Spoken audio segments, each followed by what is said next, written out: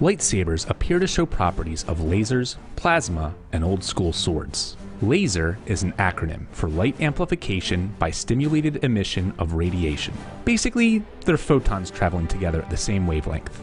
Plasma is kind of like a gas, except instead of being bound to a nucleus, positive and negative electrons are free to move around. It's like a soup of charged ions and electrons. The northern lights, lightning, and the sun are all examples of plasma. But there are a few problems to consider when making a real-life lightsaber, like from Star Wars. In the films, lightsabers appear to extend to a length of about 3 feet. But real-world lasers that are made of light keep going until something stops them. Plasma could theoretically be contained in the shape of a lightsaber with a well-designed electromagnetic field. But since plasma is made of charged particles, it's attracted to other plasma. So dueling lightsabers wouldn't clash with each other. They'd combine.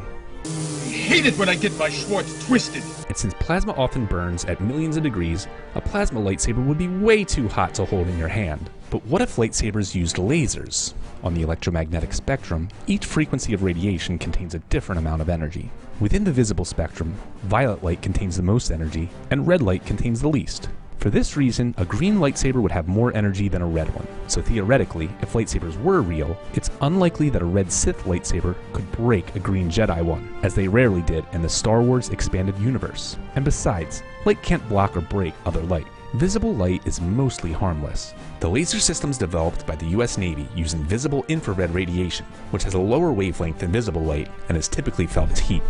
But these weaponized lasers require a vast energy and cooling system.